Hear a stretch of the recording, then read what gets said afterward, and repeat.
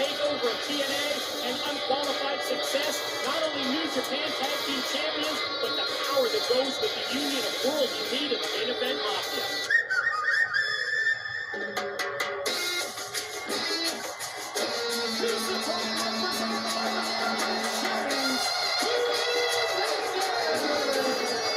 Could you have a better return to TNA than Hernandez has experienced in the past few weeks? Let's take you back. Let's revisit his recent showdown with Samoa Joe. Oh, everybody was impressed as you see that big splash on Samoa Joe.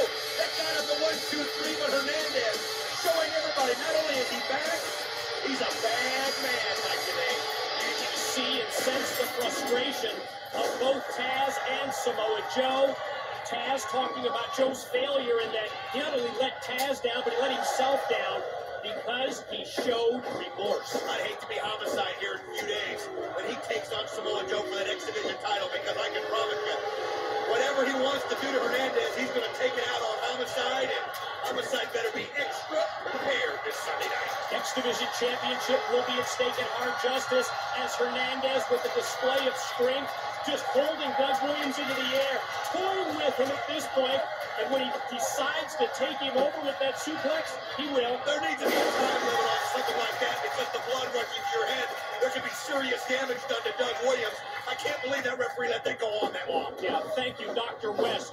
Big boot, doubles him over.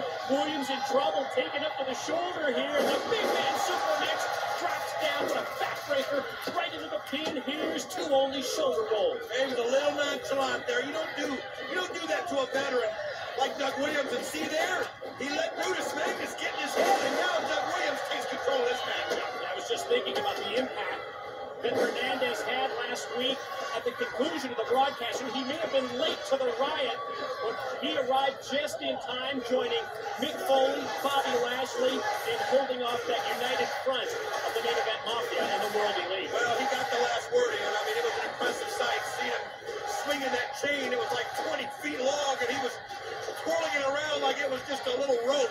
He's an amazing man with unbelievable strength, but I'll tell you what, when you think about the cunning that goes along with the British invasion, and you mentioned it, think about how far they've come since they've been here. Now they're the IWGP champions, not to mention they're part of that World Elite faction. I mean, these guys, they may be making a lot of noise, but they're getting the job done. And of course, it was Big Rock Terry, Doug Williams, Brutus Magnus who were the perpetrators of that attack that put Hernandez on the sidelines. The neck surgery that he needed, fusing the C6, the C7 vertebrae. When I look out at ringside and I see Big Rob with that Easter-fired case as Williams connects with a nice knee dropping right into a pin, and no, just two. I see Big Rock Terry with that Easter-fired case, and to me it's just a reminder of who is responsible for putting Supermex on the sidelines. I mean, he's the one that earned that Easter-fired case. Hernandez is the one that earned that TNA World title shot, only to have it stolen away by the Brits. Well, but he needs to take it back.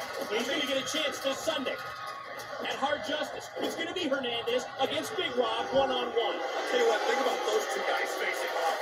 I mean, you talk about two of the biggest guys in TNA. Well, you're going to get that kind of a matchup. The thing about it is you got to wonder if Rob Terry has enough experience to be able to handle Supermex. Williams connects with another knee. Gonna go high risk. Let's see if it turns out to be high reward. Williams from the top does not connect. Went with the backsplash. Not a smart move. Opportunity now for Hernandez to take over and take back control.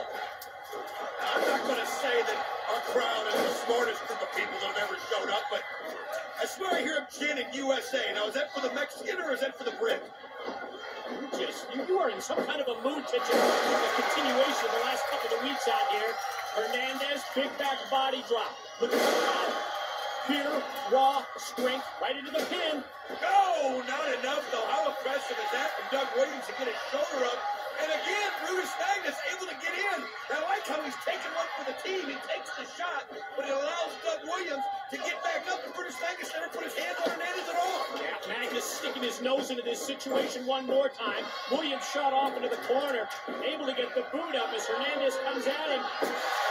Goes off that middle rope right into the arms of the big man. Powerbomb. Oh, he's got him now. See ya.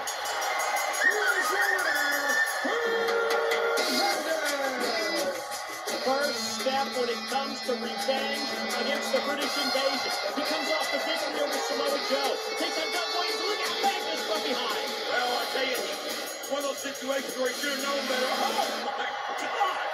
He just shoulder blocked it all the way across the ring. Hernandez showing no fear. Whoa! There goes Brutus Magnus for the ride.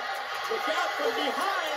Big Rob got that feast of fire cage. Oh, it's hit right in the face. Well, you want your case, you got it. This is going to be imprinted on your face here until Sunday night when the two of them will face each other. Let's see that again. Take another look as Hernandez defeated Doug Williams, then took out Brutus Magnus, but fell victim to the feast or fire case from Big Rob. Hernandez should have seen that coming the way the British invasion likes to sneak up from behind. Well, that's what happens when you're away for so long, you forget things. Hernandez in pursuit of the Brits. He gets Big Rob this Sunday at Hard Justice.